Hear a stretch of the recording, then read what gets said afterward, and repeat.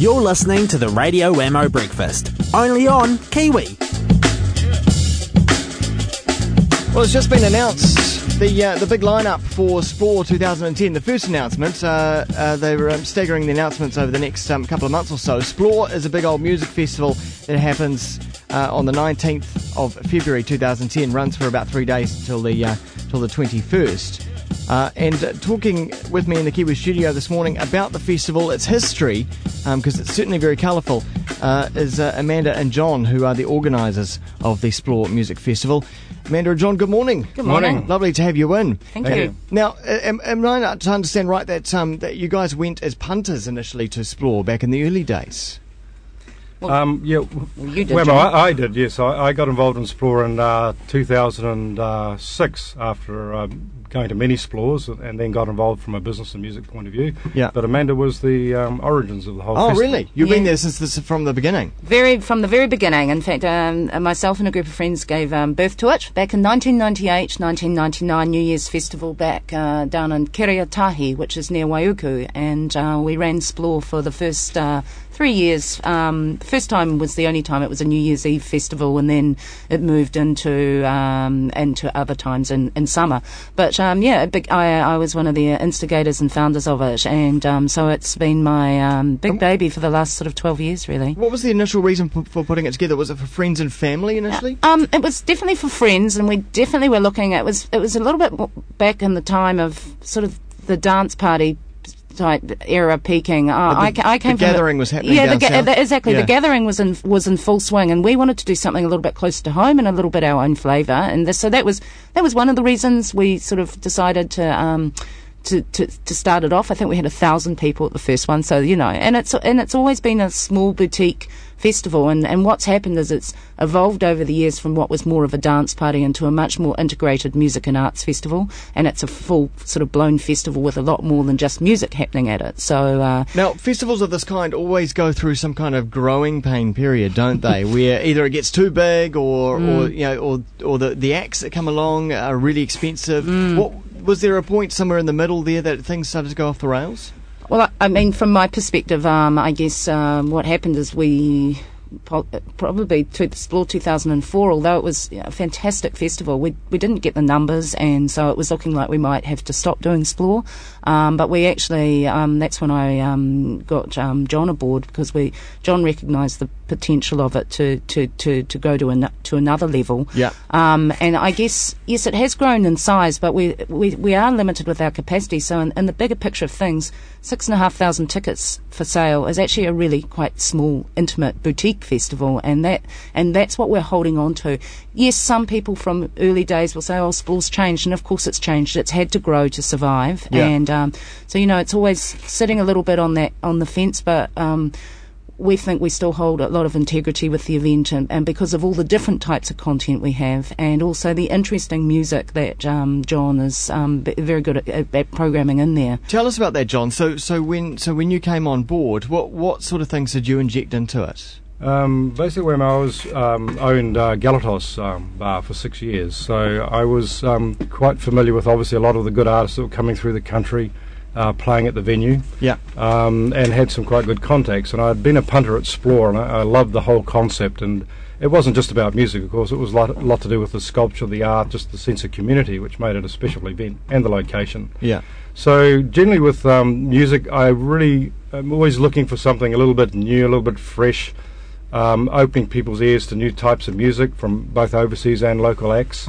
But particularly going for an eclectic sound, so that people are getting a bit of reggae, they're getting a bit of dub, rock and roll. It's just quite a big mix. And now, I think this year something that struck a lot of people is the imagery, especially on the Splore website, and the kind of vibe that kind of creates. Almost a UK kind of festival type influence going on in there. Would that be right?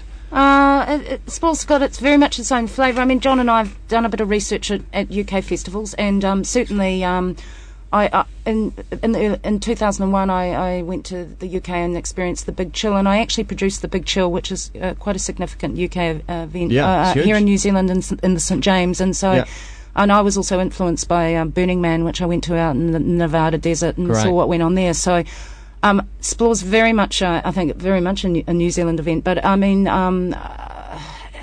I wouldn't. I would say we're a sophisticated festival by all means, and definitely there's a bit of influence from UK events. We do look around the world, and particularly for acts. I like to actually go and see acts play live before I book them. So I do go up to the Northern Hemisphere every our winter to check acts out. And you go to all the acts here in New Zealand, John. And generally go to all the acts here, yeah. It's one thing to hear like a new act on CD. They can sound good, but you've really got to know what they're like live to see whether they have that special X factor, which is what we look for. It's also interesting, Mandy, you bring up Burning Man, and from one of the things I've never been, I'd love to go at some stage, but one of the things that I get from it is that that you could be anyone and go there and be someone else or be yourself, or but it's kind of what happens at Burning Man is part of Burning Man and stays at Burning Man. Yes, it is. I guess what I've seen and experienced at Burning Man is that huge sense of a temporary community coming to live together and over a period of time, and that's very much what happens with Splore. It's a fantastic community of friends and families that come to Splore, and so that's created its own culture and community. And so one of the key things about Burning Man is that whole participation where you're not just there as an observer, you're actually hands-on. Yeah. And so a lot of our what we've sort of been more and more programming into Splore is that we have beautiful art and sculptures on site, but lots of them are hands-on stuff, but where people get to actually create, make, or participate in the building of the sculpture, or creating body adornment, or all sorts of really interesting things. And then we also really encourage our audience to dress up for a sort of the festival theme, so everyone becomes a part of the festival and takes sort of their own ownership and their own take on it. What is the theme this year? Oh, it's really exciting. We're doing a bit of it's Midsummer Night's Dream 2050, and so it's slightly a futuristic version of Midsummer Night's Dream, and so cool. I think it'll be much fun to see what costumes come out. Certainly last time with it was Shanghai 1930s, and it was called the Butterfly Zoo, and that brought out just stunning. It was just so fantastic to see people make the effort, and I think Splore offers that people, as you said, they can be anyone, and they can really let their barriers down, and there's a real sense of freedom and community, and And what about the experience of actually staying there itself? What do you offer in the way of accommodation and? It's a camping festival, and we have a big, lovely camping area set up. So basically all the music and entertainment's down at the beach, and then all the camping's like 5 minutes walk away in these big fields, sort of tree-lined fields. And this year we're actually offering a few different options, so people can sort of pre-book their campsite if they choose, and their camper vans. People can bring camper vans and caravans.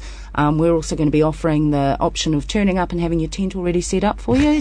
Really? So because for some people it's a big deal to actually have to get it, pack up, leave work. Yeah. Get there at 8 o'clock at night, have to haul out the tent, put everything up, and so... Is there a helipad there as well? No, there isn't. We haven't quite got to that level yet, Wammo. Only one for emergencies. But you can bring your boat in. Yeah, and we did have fishing? a lot of people... Well, no, we had a lot of people arrive by yacht last time, because it is... The Te Papakanga Regional Park is beautiful, beautiful park set on the coast. Yeah, I hear the fishing's really good as well. There are some magic snapper but spots out there. But the locals will not tell you where those snapper spots are. Yeah, no, you got to pry that out of them. That's for sure. So you can come by boat, you can stay in your camper van or tent, but we create a really comfortable festival experience. There's lots of good food.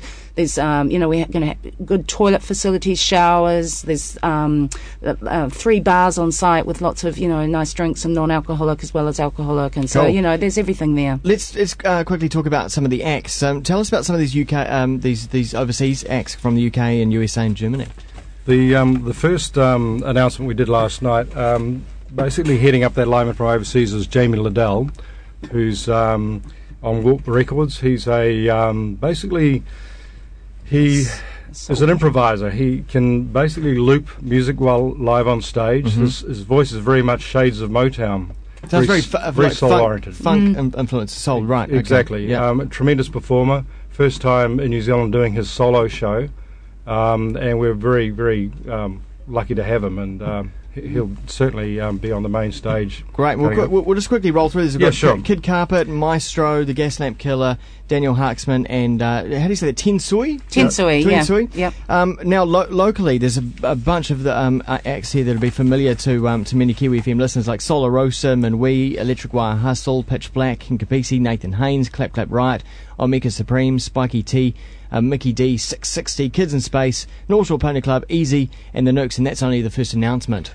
That's right. That covers a good number of the local live acts. We've got some more internationals to announce within 3 weeks, and then we have a full DJ roster as well to announce. Awesome. Well, I can't wait. It's happening 19th of February to the 21st of February 2010. It is Splore. Tickets available where? iTicket, from iTicket, and also if you just go to the Splore website, which is splore.net, you can just click through from there to get your tickets from there. They're $170 for the 3 days, and that price is until the end of October, and then they go to the full price of $185. So be sure to get in there quick. Great. Amanda and John, thanks so much for coming on in. Thank you very much, Wammo. I'm going to play something from the festival. It's